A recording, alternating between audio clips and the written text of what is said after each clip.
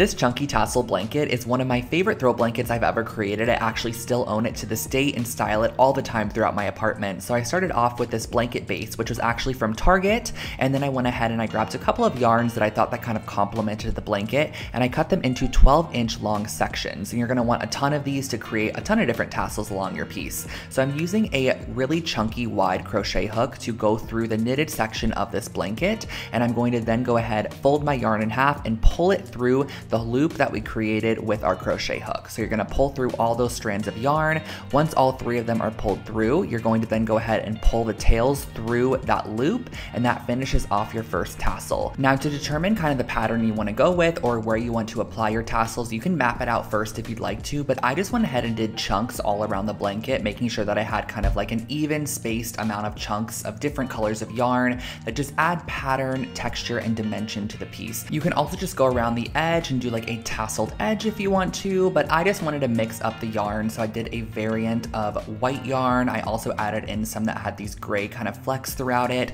and then the end I just created these little tassel sections on the blanket, which just kind of give a little bit of detail.